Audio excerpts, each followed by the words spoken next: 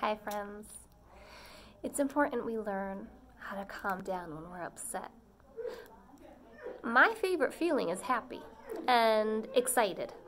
Those feelings feel good to me, but sometimes I get sad or angry or disappointed or just upset, and I need to find a way to calm down and feel better.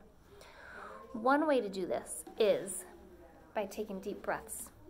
You can use your hands to do this, but I have a special ball. At Darcy School, we call it a breathing ball. And when we take our deep, calming breaths, we breathe in through our nose like we're smelling a flower, and we breathe out through our mouth like we're blowing out a candle.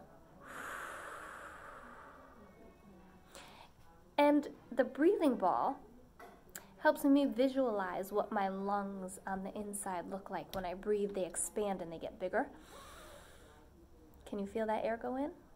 And when I blow out, they kind of deflate like a balloon. So, I'm going to use my breathing ball, but you can use your hands to try it. We're going to try 3 deep breaths. In through your nose and out through your mouth. Here we go.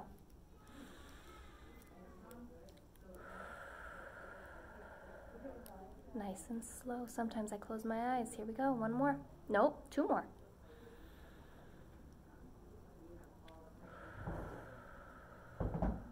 Let's see, that was 2. We need to do 1 more, and then we'll have done 3.